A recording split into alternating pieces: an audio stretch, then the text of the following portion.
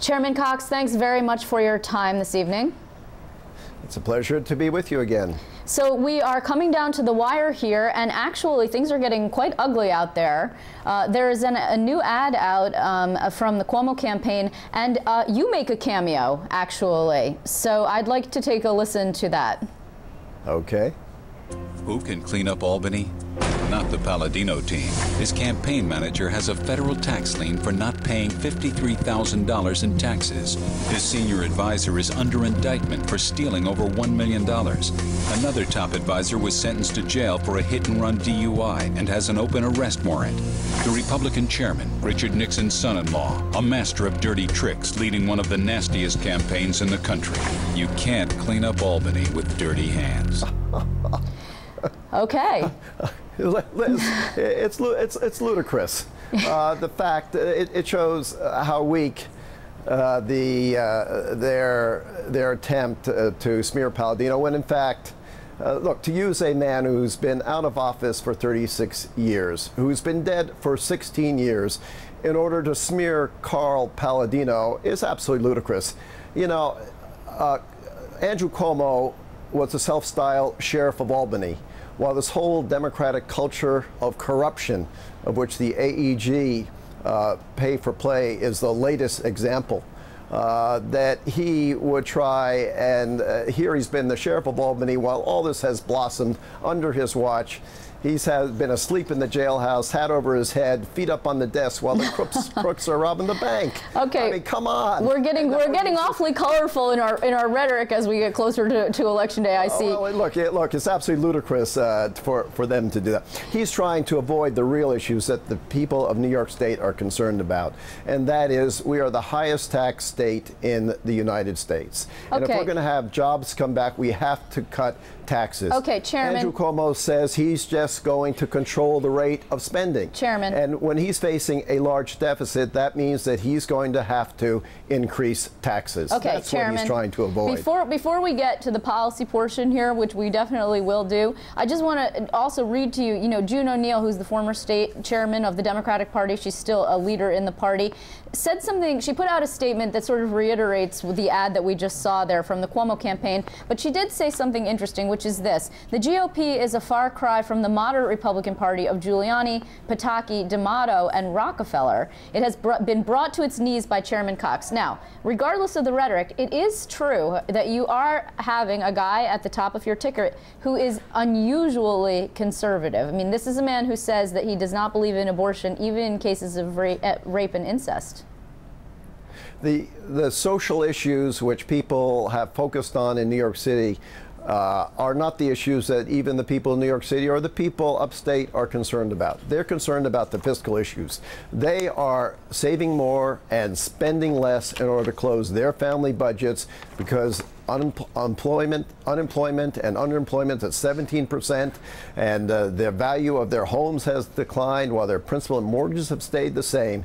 And yet the last four Democratic budgets, the Spitzer, Patterson, Shelley Silver budgets, everyone has increased spending, increased taxes, increased fees, while families in New York State are cutting their spending. But the reality is, though, people are concerned about that, and he is a fiscal conservative. He's a real fiscal conservative. Andrew Cuomo's not. But the reality, Chairman, excuse me just for 1 second, the reality is, though, regardless of whether or not people are focused on the social issues, those social issues are, in fact, out there. I mean, you're talking about a person, just today, the State Conservative Party has an ad out that talks about various different policies of Carl Palladino and talks about, cutting the ranks of Medicaid, for example, and cutting taxes by 10% across the board. I mean, there are various different issues that are quite conservative. Do you not believe that your standard bearer, Carl Palladino, is more conservative than, say, George Pataki, who sat across from me actually just the other day and refused to endorse Carl Palladino?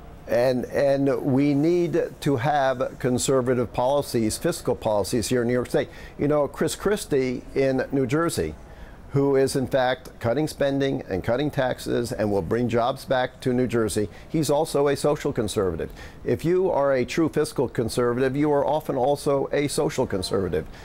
But does that fly in New York? I mean, New York is a Democrat-dominated state, for better or worse. I mean, this is a state where Democrats outnumber Republicans, and it took a guy like George Pataki, who started out actually quite conservative, but moved to the center, much to the chagrin of the Conservative Party over time. I mean, can a guy like Carl Paladino really represent the state if, in fact, he was lucky enough to get elected?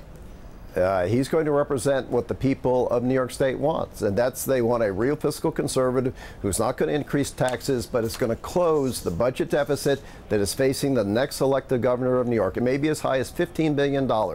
Now, is the next governor going to close that deficit by raising taxes, as Andrew Cuomo will do, or is he going to do it by cutting spending?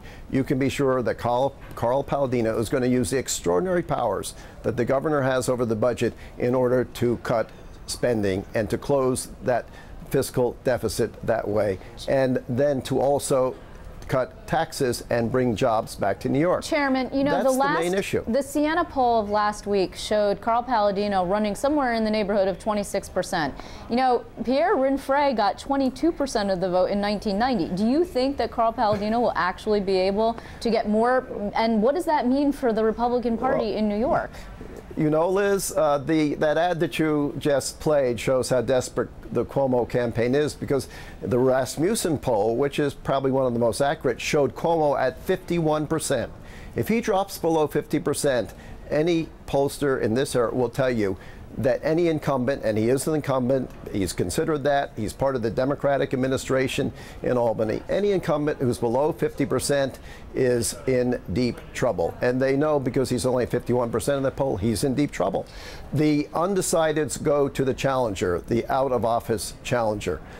That's what happened in Westchester last year. It happened in Nassau County last year, where we won extraordinary upset elections. Also happened with Chris Christie in his election.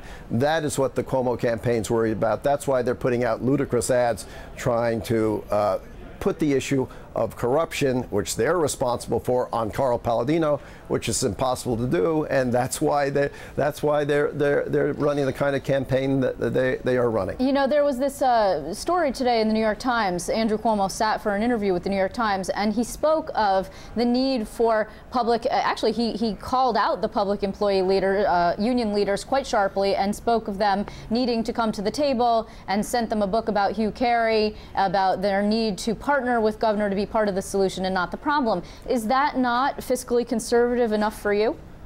Oh, well, look, he's worked with them for years, and they're all winking at each other. They're part of the special interest in Albany that has supplied the money that is fueling those ads. But when he was asked about, well, are you going to really cut spending or just control it? He refused to answer that question. He's just talking about controlling spending. He's not saying he's going to cut spending the way the people of New York want the next governor to do, in order to cut taxes and bring jobs back to New York. Carl Paladino's been very specific about that. 20% cut in spending, 10% cut in taxes, in the highest tax state in the United States. That will bring jobs back, just like Chris Christie is doing in New Jersey. Well, we should note Chris Christie is actually showing up in New York. He's going to help Dan Donovan, the Staten Island DA, raise money this evening. But he has not endorsed Carl Paladino, by contrast. So we should just point that out, since we're talking so much about Chris Christie. The other issue here is that the Republicans don't have the same fundraising prowess because they're out of power in New York. Will the Republicans have enough money to get this message across? Your message is about AEG and corruption. I'm sure that's actually probably quite potent, but if you can't get anybody to hear it, then it's not going to have an impact. You've probably noted that Carl Paladino is up in the air with his ads. He's putting out very significant mailers at the moment. He's putting a substantial amount across the state to get his message across in the media and in mailers. Do you still believe that it was a smart idea for Rick Lazio to get out of the race?